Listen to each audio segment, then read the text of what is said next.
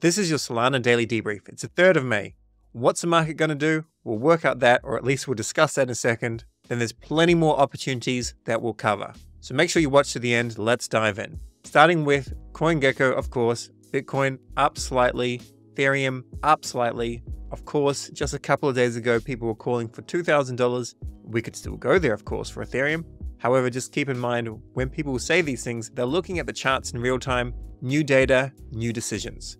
Solana, basically the same, $136. Now, who was actually calling for maybe 2 to 2.2K for ETH? Saint Pump was. However, his latest tweet is, with things breaking down, it looks like a multi-month alt season is in the making. In other words, Sol should be going higher. So what is Saint Pump's thesis? Solana, big Solana bag, retail chain. It's likely that new entrants will enter the market through it as they did last cycle. Amazing UX, amazing user interface. It's very easy to do this blockchain. And I'll give you a little bit of an example. If I jump into my Phantom wallet here, one, the wallet just works. Also Backpack and Solflare, they are pretty good as well, especially when you consider them to like MetaMask. And then I come here and I can click and I can work out which wallets are eligible for drift. These are tutorial wallets. Just so you are very, very clear, I wasn't trying to game a system. They're tutorial wallets. I have to use different wallets to cover things, and this is now worth a little bit, which is cool. Then we've got nice colors and we can see all of our NFTs. We can see we've got all these, they load quickly. The swap routes via Jupiter.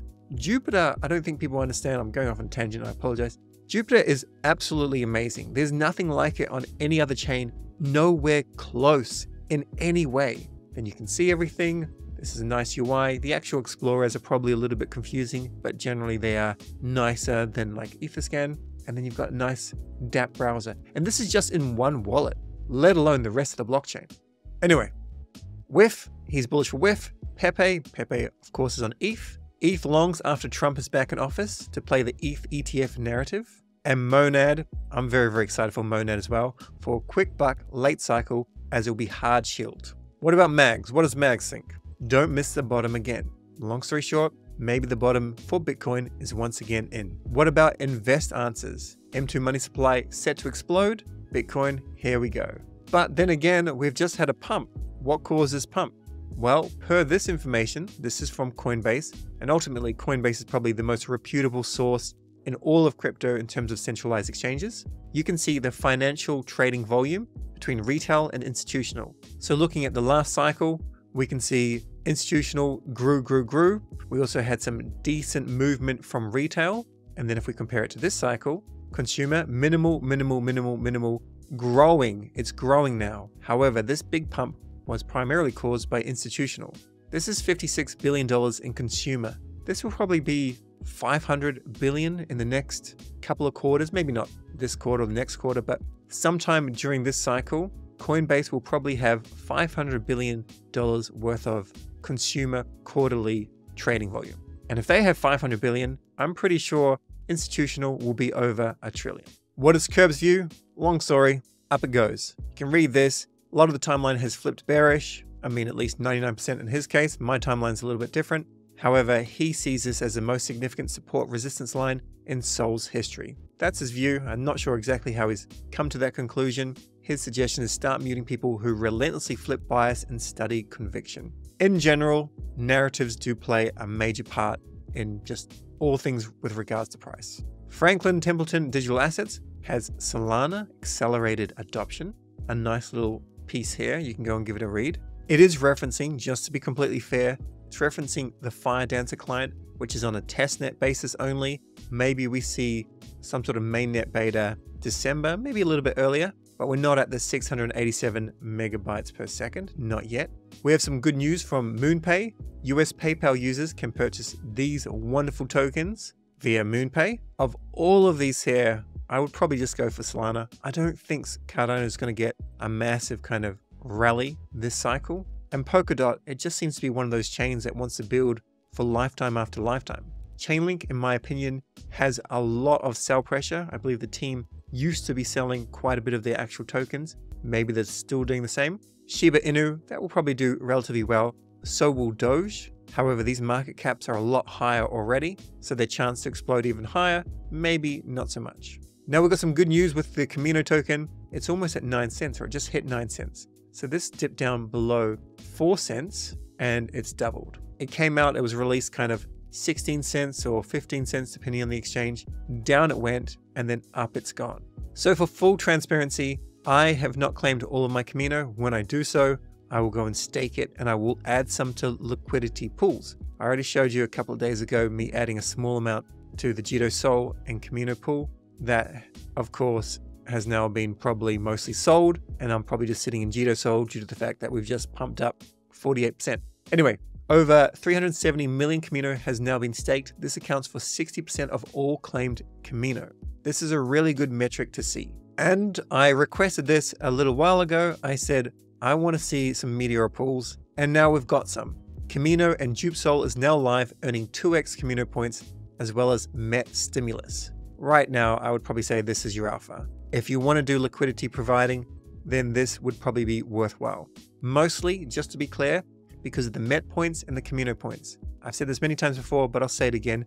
The goal when providing liquidity is to outperform impermanent loss. If you cannot outperform impermanent loss, then you're best to just hold the two assets separately. Bybit has some sort of airdrop campaign with Kamino. Huge amount of Kamino awaits, and this link is below. I do use Bybit, not too much. I will have a referral link if you haven't signed up already. Entirely up to you. Jupiter is continuing to ship a whole lot. Their price API is more accurate to our users and just deploying just fixes and improvements so fast that I just don't think anyone's going to be able to keep up with them. We've got some news from Meteora. So Meteora expands its LP army to include meme coins. We've generated millions in LP fees for token launches. And for meme coin creators, we now allow you to compound and claim fees on permanently locked liquidity for all time. So one reason why people weren't using Meteora, instead they're using Radium, and that's where, pretty much all of the meme coins have been deployed, is because you could go and actually burn the LP tokens, and you couldn't do that on Meteora. As far as I'm aware, you can now go and burn the liquidity with Meteora. So in my opinion, Meteora is definitely the place. If you're going to go and create some random meme coin, go put in the liquidity pool right here. JitoSOL is now the largest Solana protocol by TVL, just slightly bigger than Marinade. Gameshift is coming to Google Cloud. When it comes to all this gaming stuff and it's developer related, I actually don't understand it terribly well. All I like to see is that there are improvements being made in the developer ecosystem. Hopefully this cycle, even probably within the next year, we start to get some really cool games shipping. We already have a couple of really cool ones. I do suggest you watch my video on DeFi Land. Well, it's actually a podcast, but DeFi Land and their Alpaca Dash. And just for context, they were building that for 14 months. So that's how long it takes to even ship something in kind of a beta stage. Either way, this will see mass adoption in my opinion. Just your daily reminder to go and mint on the D-Reader app, the DAA comic. One lucky comic minter will win this DAA PFP. Also, Solana Sensei has just added another perk to the recruits mint. One lucky minter will win a whitelist spot for his upcoming Solana Sensei. There's only 1,000 comics left. The mint price is 0.2 SOL. However, if you sign up to D-Reader and actually use your email address and login, then you actually get a 10% discount as well. There's just under 900 remaining. I covered this in a separate video on Greed.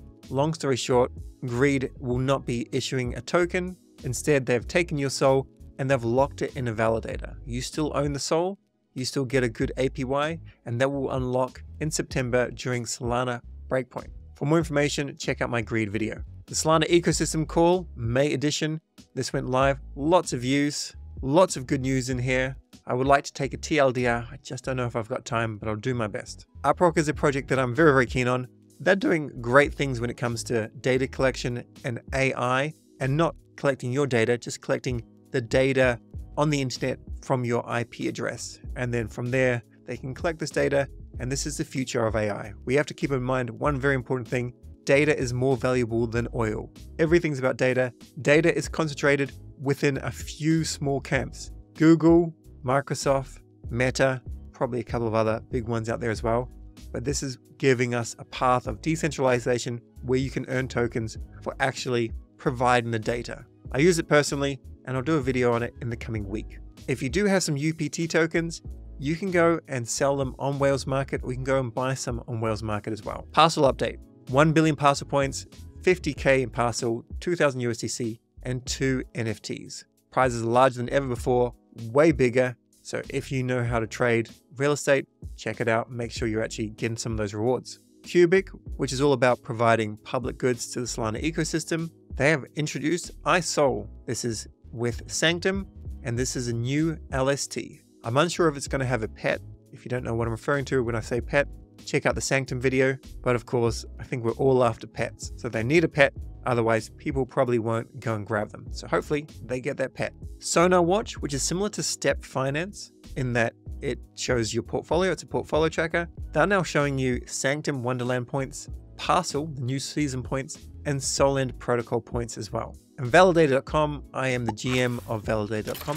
GM stands for General Manager, by the way. Someone asked the other day. We're just putting out a lot more education. Remember to stake your soul, stake it with us, but never ever give out your seed phrase. I know it's simple, but people do it all the time. If I ask for it, don't give it to me.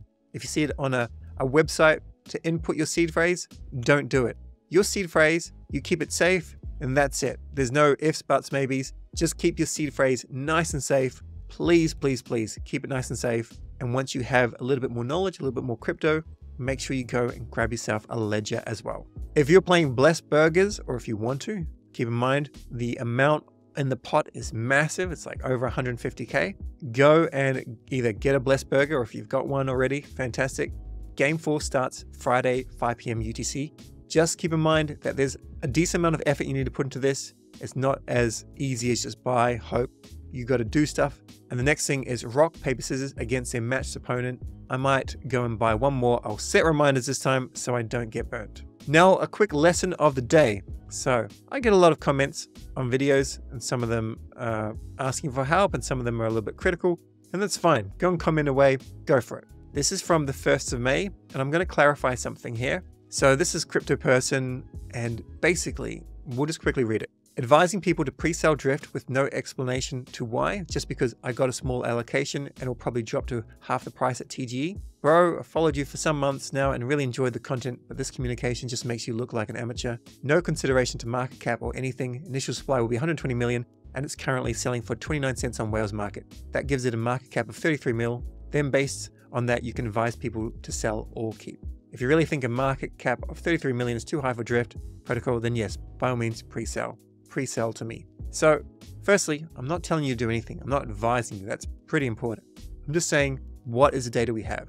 The other thing is, by the time I record this information, you need to have a certain amount of information yourself about the actual token. So if we go and have a look at Whales Market, we'll go into the dApp and let's have a look. This is the drift pre-market. Now this is the pre-market here, and this is for points. Now what I had in my mind was actually the points. If we jump into drift protocol points, we zoom out to 1 day, we can go back, not even too long ago, we can go into March, and we can see 1 point was worth $5, and then it was worth $3.50. And then even just a few days ago, it was $1.80. And then around this time, this is when I started to record the video, and then it released, and the price just plummeted. This is the reality. Now, if we go and have a look at pre-market tokens, we can see probably a similar thing. Drift, we can go back, and we're at $1.37, and then $1.12, and then the information came out, and down we fell. We fell to like 25 cents. So what I'm trying to point out here is, firstly, anything that I generally cover, I'll ultimately have another video, hopefully, on that, and you can watch that. But all I'm trying to point out at the moment is, from all the data we have, when a token is released, the token seems to be selling at a pre-sale price much higher, and then it dips. Now, if I say I think it's going to dip further, we have to just keep in mind that there's going to be delay between me recording and delay between it being edited and then put out on actual YouTube. So you need to work out yourself, and I probably can't give you 10 minutes worth of information on every single topic, because then the video will be too long and no one will watch it. So all I need to tell you is, typically these have a higher valuation a few days before there tends to be an announcement of when it's going to be released. And we can look at so many tokens like this. And this is all I really want to keep in mind. If you want to cash in some profits, you can use Whales Market. If you don't, if you're long-term bullish, completely fine. Because of course, it is a taxable event in most countries when you go and sell one token. So here, it would have been probably nice to sell at this point here, as opposed to waiting to right now it's come up a little bit to 38 cents. I'm just going to show you a couple of other tokens as well. guess we're not going to be able to see them with too many because these have already ended. Here we are. So Wormhole token, last price $1.50. This was as high as $1.80. Zeus, 84 cents. That did pump to $1. Now it's lower. Kamino, last price 11. It went up to like 18 cents. Then it went down to under 4 cents and now it's at 9. Parcl, I don't know what Parcel's at, but I'm pretty sure it's probably at like 40 cents, 50 cents. But it was last price this, and at one stage, I'm pretty sure it was over $1. I could be mistaken though. 17 days ago, let's kind of flick it back. We won't worry. All we need to know is it was around about $1. So to make it clear, the trend is if you pre-sell your token, you're probably going to get more than what it's listed at. But if you like the token, then you don't have to pre-sell it. I like Parcl, I like Kamino, and I also like Drift. I have pre-sold a small amount of Drift, a small amount. That is inherently the lesson there. Final thing before we jump into the actionables, we're at vote.jup.ag. You need to make sure that you vote.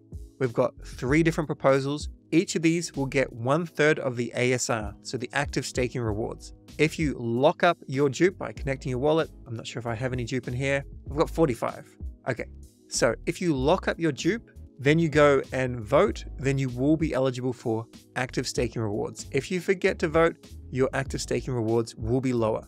We've got until the 5th of May, so make sure you do it today or tomorrow. Don't leave it for the last day. It's a Sunday, you may get busy. It gives here the budget. You can go and abstain, for, against. I'm going to go with 4. I imagine most people are going to vote for 4. You can do whatever you like.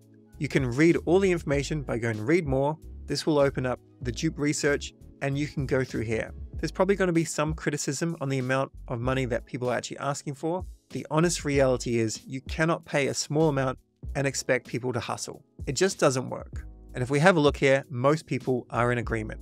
Do your own research, of course, but I'm voting for 4. You need to spend money in order to make money, and people need to be rewarded enough, in my opinion, to actually do the job and do the job well. This is Web3, and in my opinion, and this is not health advice or sanity advice, but you can't actually take off a full day each week. I work 6.5 days every single week, and if you want to achieve all of the goals, learn everything you need to learn, that's what you need to do. Now, I'm not sure if these people are doing that, but I bet more of them are quite keen on pushing for that, so they level up their skills and essentially just grow the pie. Now our actionables. So Meteora, Kamino, JitoSOL Vault. On Kamino, you're going to get some MET points as well as Kamino points, and hopefully the yield outperforms the impermanent loss. Don't have to do it if you're not keen. Cast your Jup Vote for the 3 trial working groups, as discussed. Claim debridges glob on drip and do the quests. I haven't got a tutorial on this. Fairly sure that it's pretty easy, so you should be okay. And the DAA comic, it's still minting. I really like these comics. Fantastic art. Of course, I have my own bias. That's my ape, or one of my apes in the background. But I do think it is worth pushing some of the Web3 IP to actually push it, see if we can grow it, have that Web3 kind of feel, but bring in the Web2 people.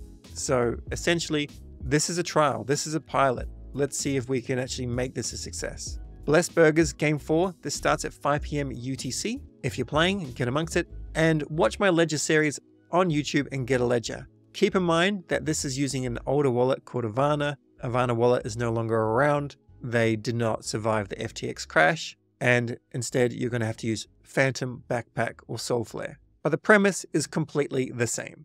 Thanks so much for watching. Catch you in the next video.